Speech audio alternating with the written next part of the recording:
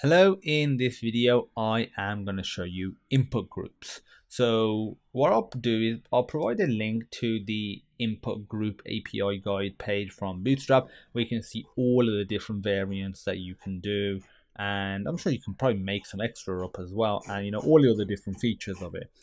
I will show you a basic one and that will give you a rough idea of what it is. Okay, so we have these, all of these are some form of input. And you see this input here, regular input, it's text. So this is just a text field. This is a text area, allows, multi-line stuff. But what we can do is, it's best if I just show you because it is pretty darn cool what you can achieve. So we're gonna have a div, and this is gonna have a class of input group and mb-3.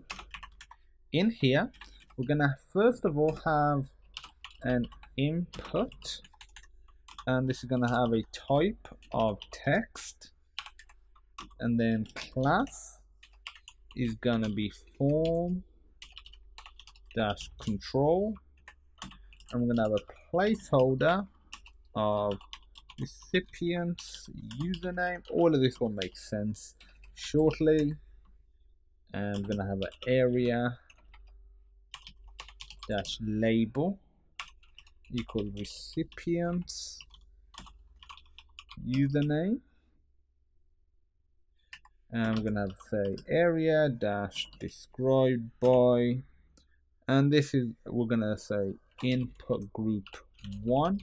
We'll use this as the ID of the span, which we are literally creating right now.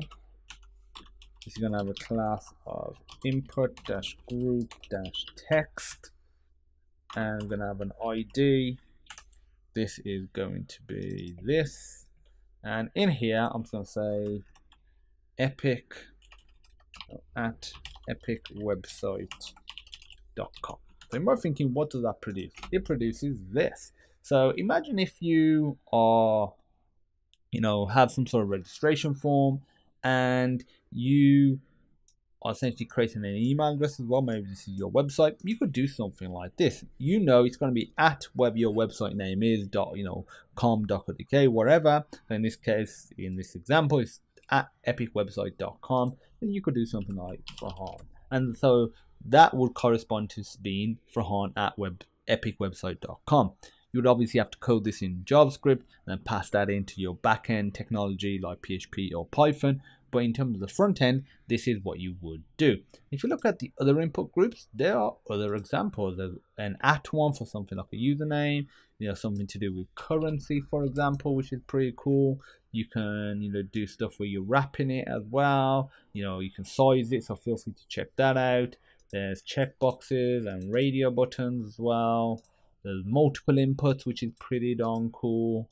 And multiple add-ons. So I think this is a cool one, first and last name, so that way you can input it separately, because a lot of websites do want it separately. It's just easier to manipulate the data. I don't mean in a malicious way, but just in general, for searching, for example. But you might want to show it, so you can see what it looks like, because you generally would have it next to each other. Then you can have multiple add-ons as well. It's pretty simple, pretty self-explanatory. So feel free to experiment, create your own custom stuff. If you have any questions or you get stuck, let me know. There will be a link to this and my Discord page and my website. So feel free to check that out. And as usual, I look forward to seeing you in the next video.